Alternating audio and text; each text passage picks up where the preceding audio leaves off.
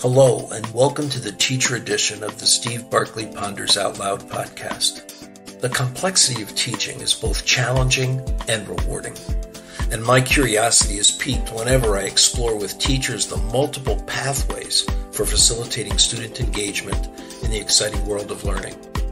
This podcast looks to serve teachers as they motivate, coach, and support their learners.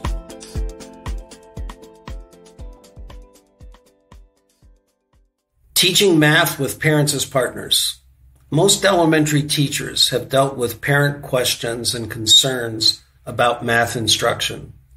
Some teachers have been the parent raising the concern with their child's teacher. I'm excited to have Hillary Kreisberg join us today.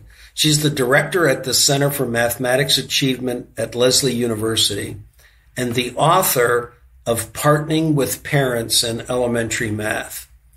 Hillary is an experienced teacher, math coach, and teacher educator, as well as a researcher and author. I was impressed when I read about the parent interviews that she's conducted on this topic, and I'm anxious for her to join us and share her insights. Welcome, Hillary. Thank you for having me.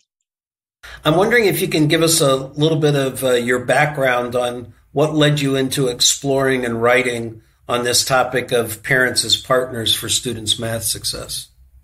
Sure. So it started just as a math teacher and having to teach and talk to parents about the shifts in math instruction. I was a fifth grade teacher during the transition to the Common Core math frameworks back in 2010.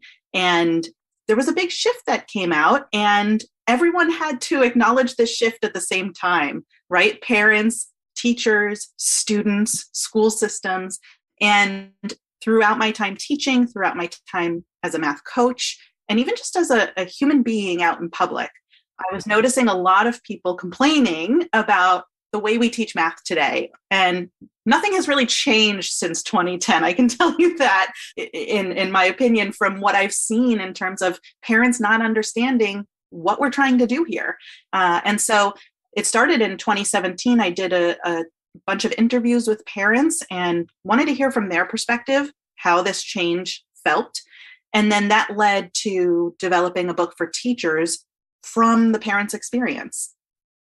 So I just have to say that I'm years ahead of you in this field. And I was doing my early teaching in the 70s. And parents were asking questions then about what we were doing. I know, with math. It is the math wars. It's like the pendulum just came back again. Yes, you're exactly right. This happened, and Tom Lehrer wrote about it in a song. Like this is not the first time this has happened. That is correct. So, yeah. But we're going to get right this time. Okay. I read that you've labeled 4 core wants that parents have. And I thought it might be a good idea to share those with teachers. Yeah. Well, like I said, in 2017, my co-author and I interviewed hundreds of parents of elementary age children from across the states to better understand how they felt about the way we teach math today. And so ultimately, our data showed that parents were feeling intimidated and frustrated and worried and confused. They were saying things like, I'm frustrated because I feel like I can't help my kids with their homework, right? I feel unintelligent. I can't even do third grade math homework. That was a common quote we heard. They were worried that their children were going to fail because of them, because they can't do the math the way that we're doing it. They were confused because they were hearing words that they'd never heard of and tools and strategies that were so unfamiliar to them. And then when the COVID-19 pandemic hit and schools shut down, these issues only exacerbated, and parents often just undid what we've been working so hard to accomplish over these last 10, 12 years, right? Because they weren't equipped to support their children with today's teaching of math. And so this led my co-author and I to identify what families feel that they need from us educators, which we've donned the 4 core wants. And so those are what parents want. They want to feel helpful. They want to feel intelligent, confident, and familiar. They want to be able to support us as educators. They just don't know how. And so it's our job as educators to provide them the how. So let's move into that piece. I'm wondering if you can provide some specific actions that teachers can take for inviting and supporting parents as partners? Well, I think the best place to start is to really assess your own core beliefs. So you are not going to be able to partner with parents if you believe that some families are incapable of the work. So asking yourself first, do you see families as essential to their child's success? Do you recognize that they have strengths and knowledge and skills and that all families bring those to the table?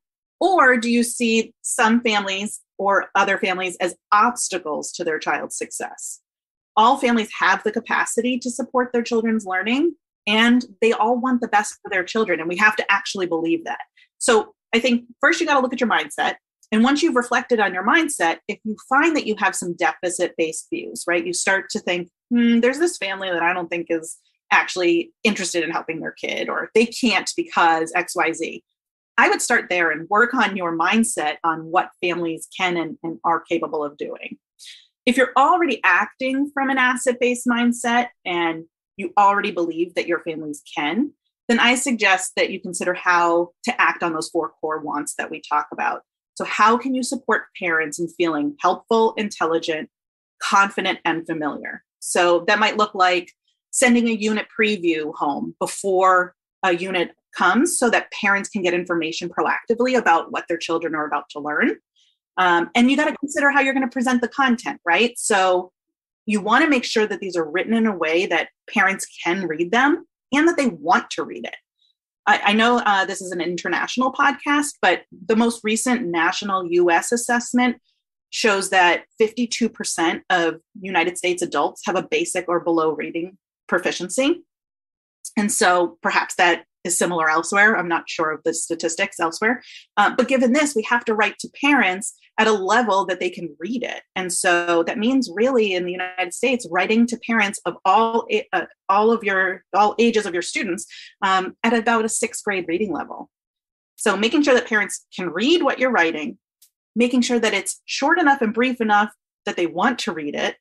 And if unit previews sound like too much to start with, then maybe it's as simple as just surveying your students' families and just trying to understand what they already know about math and the shifts in math instruction and their own mathematical experiences, because maybe those families that you might view as obstacles, maybe they had bad experiences in school growing up, and maybe they don't want to attend any events at a school. So maybe it's as simple as relocating an event.